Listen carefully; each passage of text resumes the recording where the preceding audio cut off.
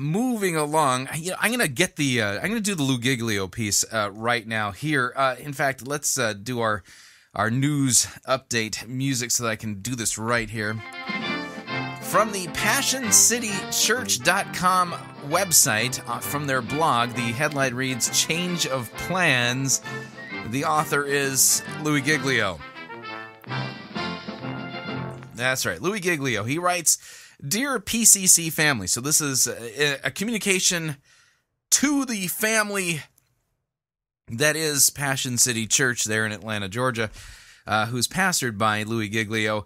Here's what it says. "Though I was invited by the President of the United States to pray at his upcoming inauguration, after conversations between our team and the White House, I am no longer serving in that role. I sent the following statement to the White House today."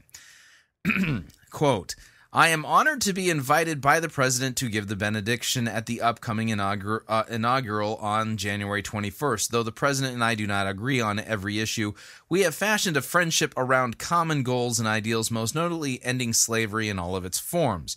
Due to a message of mine that has surfaced from 15 to 20 years ago, it is likely that my participation and the prayer I would offer will be dwarfed by those seeking to make their agenda the focal point of the inauguration.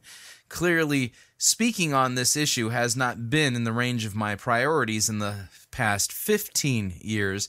Instead, my aim has been to call people to ultimate significance as we make much of Jesus Christ." Let me read that again. "Clearly speaking on this issue, the issue of homosexuality, has not been in the range of my priorities," as Louie Giglio's priorities, "in the past 15 years. Instead, my aim has been to call people to ultimate significance as we make much of Jesus Christ."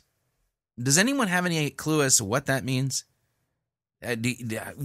What does it mean to call people to ultimate significance as we make much of Jesus Christ?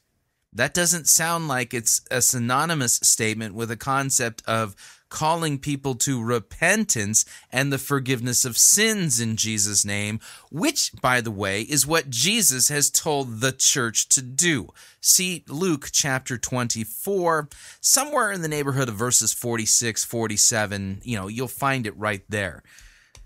I've never in my years as a Christian in reading God's word ever seen anywhere in Scripture that the church is called to make its aim to call people to ultimate significance as we make much of Jesus Christ. Which, by the way, is his excuse as to why there haven't surfaced more recent statements on the part of Louie Giglio regarding homosexuality, which is actually a problem. Here's why. Okay? Any pastor who is preaching through Scripture, doing their job, preaching the Word, will have no choice, if they're preaching the Word, to address the topic of homosexuality on a semi-regular basis. Okay? In fact, it's something that I cover on a semi-regular basis here at Fighting for the Faith because Scripture covers the topic. It needs to be addressed. Okay? And here's the reason why, is because all of us are sinners. Every single one of us. And God's Word defines what sin is and what it isn't. Okay? Homosexual relations and lust both fall under the category of sin.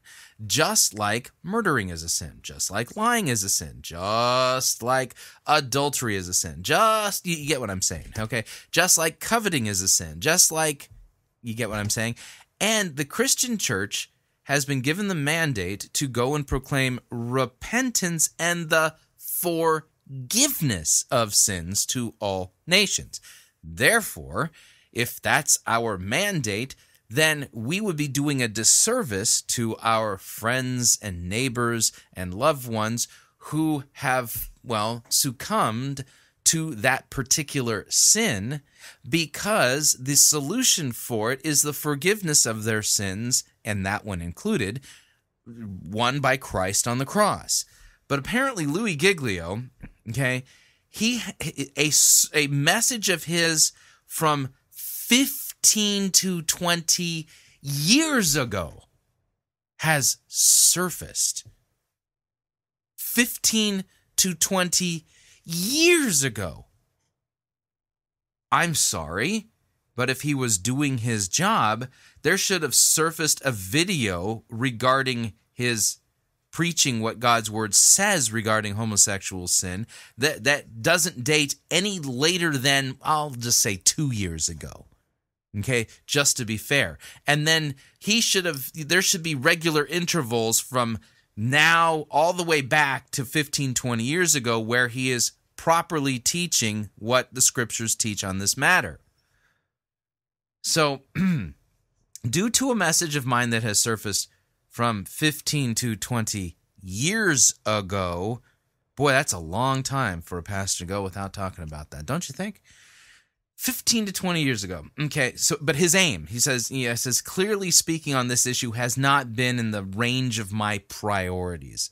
It's weird. Scripture has this as a priority. Has not been in the range of my priorities in the past 15 years. Instead, my aim has been to call people to ultimate significance as we make much of Jesus Christ. I have no clue what that means. We continue with his letter to the White House. So neither I nor our team feel it best serves the core message and goals we are seeking to accomplish to be in a fight on an issue not of our choosing. Thus, I respectfully withdraw my acceptance of the president's invitation. I will continue to pray regularly for the president and urge the nation to do so. I will most certainly pray for him on Inauguration Day. Our nation is deeply divided and hurting, and more than ever, we need God's grace and mercy in our time of need. In other words, okay, Louie Giglio, by the way, there are people who are literally praising Louie Giglio for being, a martyr. He's not a martyr. He's a coward. He's a straight up, absolute coward. He didn't want to fight a fight of not of his own choosing because 15 to 20 years ago, he said something to the effect of homosexuality being a sin. So he didn't want to actually engage in a battle regarding that. He just wanted to breeze in and into Washington, D.C. and pray for the president and breeze out. But now that this became... So he decided to back out because, well, wouldn't want to get into a fight regarding that because it hasn't been within the range of his priorities. You see, talking about that's not in the range of his priorities. We continue, though. The issue of homosexuality, which a particular message of mine some 20 years ago addressed, is one of the most difficult our nation will navigate. However, individual rights of freedom and the collective right to hold differing views on any subject is a critical balance we as people must recover and preserve. Yeah, see, here's the deal. No Christian pastor has the right to his own opinion regarding this issue, by the way. As a pastor, my mission is to love people and lead them well while lifting up the name of Jesus above anything else. I'm confident that anyone who knows me or has listened to the multitude of messages I have given in the last decade would most likely conclude that I am not easily characterized as being opposed to people, any people. Rather, I'm constantly seeking to understand where all people are coming from and how to best serve them as I point them to Jesus.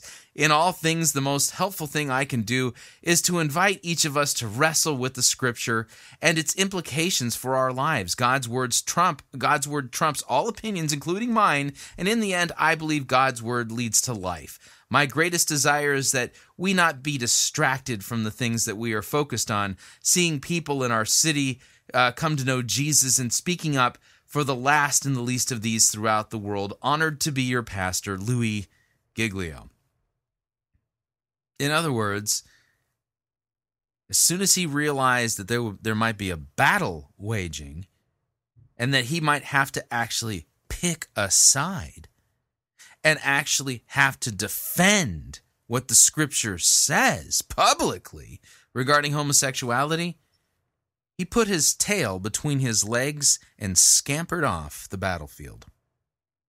These are the actions of a liberal and a coward, not somebody who really firmly believes and holds and proclaims what God's word truly teaches. Again, I have no clue what it means to call people to ultimate significance as we make much of Jesus Christ.